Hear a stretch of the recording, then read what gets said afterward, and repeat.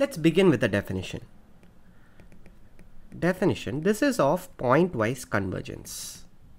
Pointwise convergence. Let Fn from S to R be a sequence of functions. We say Fn converges to the function f from S to R pointwise if for each x in S, Fn x converges to f of x. Okay. In the last module, we have already seen an example of such convergence. We saw that this function x bar n converges to the function that is 0 if x is in close 0 open 1 and 1 if x is equal to 1. We already saw this. So we know that this pointwise convergence of a sequence of functions is not a guarantee that the limit function will also be continuous, even if you start with the nicest of nice functions x bar n. This need not happen. So what we are going to now do is to reverse engineer and try to find out some appropriate condition that will guarantee that the limit function is continuous. To do that, let's try to see what goes wrong if we naively try to prove that the limit function is continuous. So what we are going to do is we are going to consider Fn converging to f pointwise. We have pointwise convergence Fn converging to f. We are going to take x in S to be a limit point and try to show that the limit function f is actually going to be continuous at x and fail miserably. At the isolated points of the set S, f is anyway continuous, so I don't care about those points. All the issues will come at the limit points. Okay, so what we are going to do is the following. What we have to do is fix epsilon greater than 0. We have to show that we can find delta greater than 0 such that if mod x minus y is less than delta and y is coming from the set S, mod fx minus fy is less than epsilon. This is what we have to do.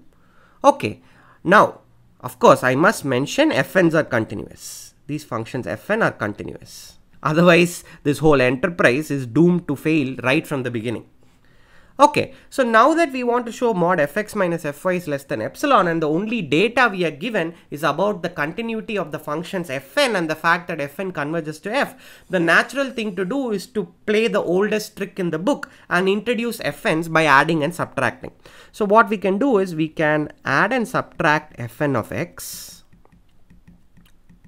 Okay, then we can add and subtract fn of y. And then let's expand this out by triangle inequality. We will get less than or equal to modulus of fx minus fnx plus modulus fnx minus f1y plus modulus of fny minus f of y. Okay. Now this splitting up the term to get 3 terms in this manner repeatedly arises in analysis. So be very careful and try to understand what exactly is going on. Okay. Now if you look at these terms carefully and ponder for a few minutes, you might be deluded into thinking that actually this professor is saying nonsense. The limit function f is certainly continuous.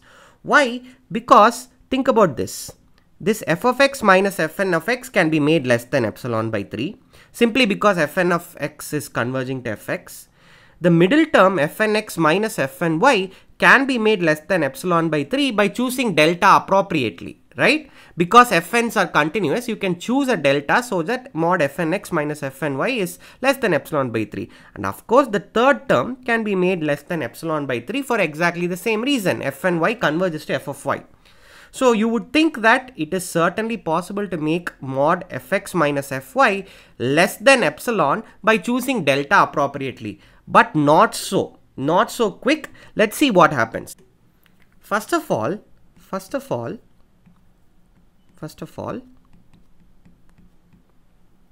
we can choose capital N so large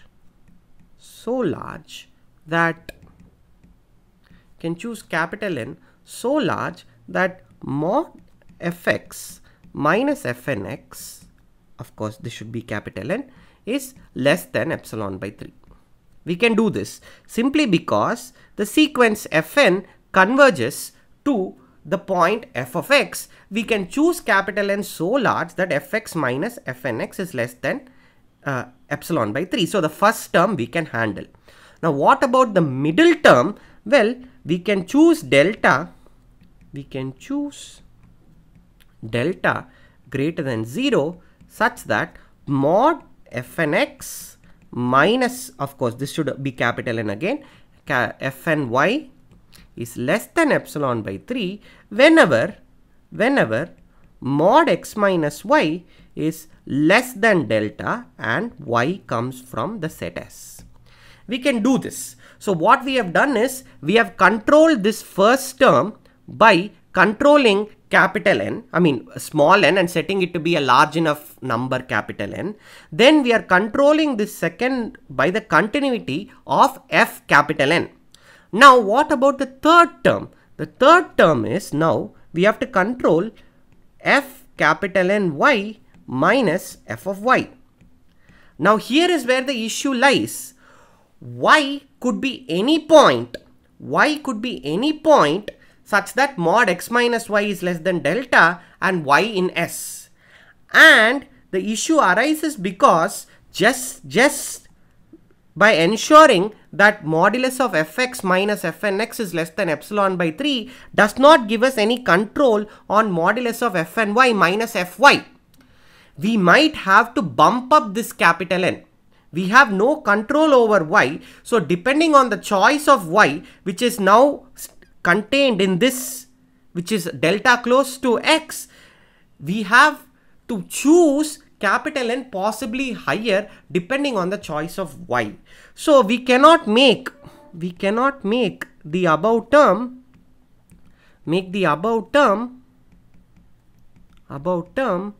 less than capital N, less than epsilon by 3 without adjusting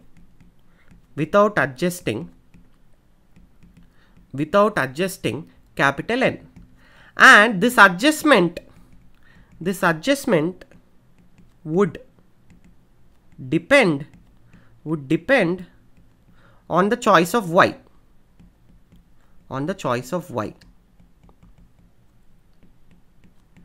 In other words, there is no uniform way to do this.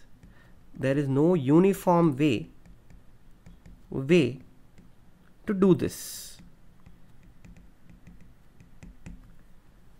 Okay, so this discussion motivates the following definition. The definition is just modeled so as to make the above flawed proof not flawed. So let Fn from S to R converge pointwise to the function f.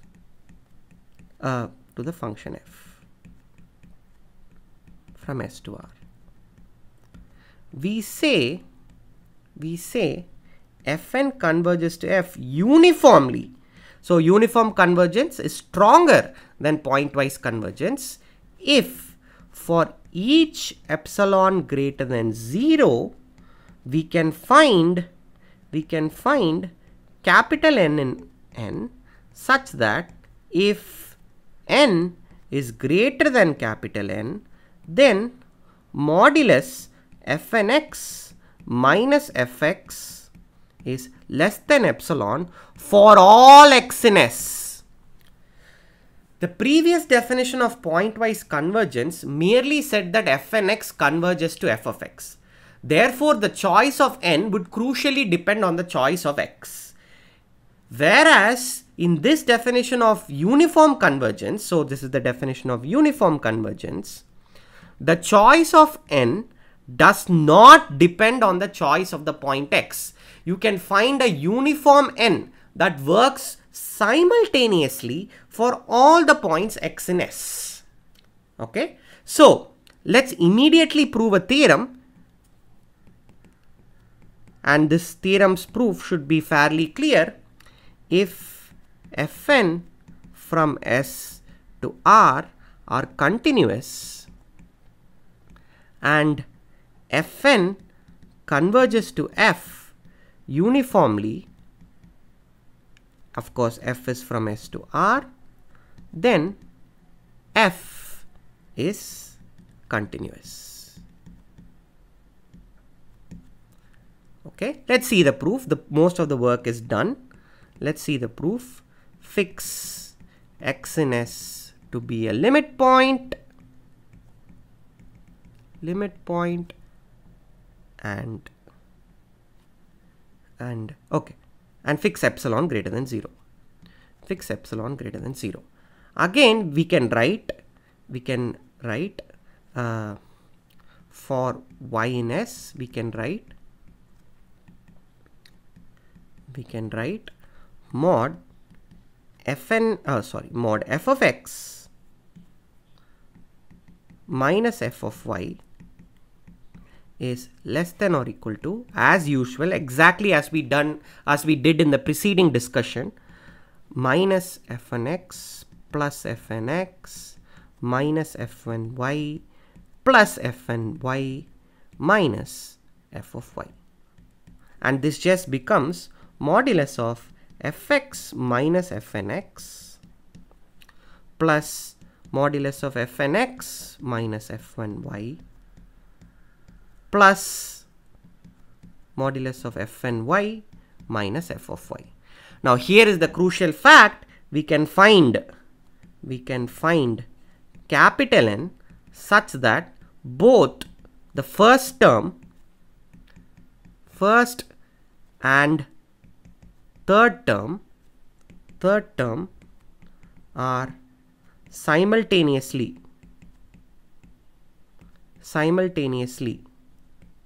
less than epsilon by 3.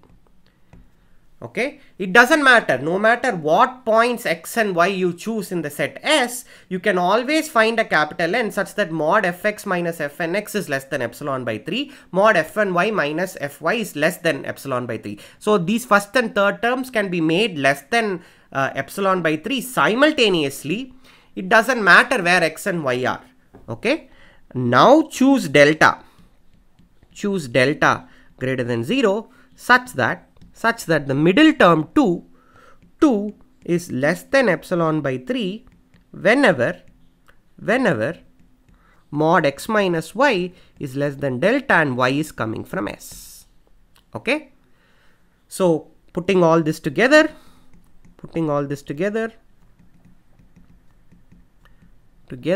we see that modulus of f of x minus f of y is less than epsilon if mod x minus y is less than delta and y is coming from S. Hence, f is continuous. Okay, so the definition of uniform convergence was built precisely to make this argument work.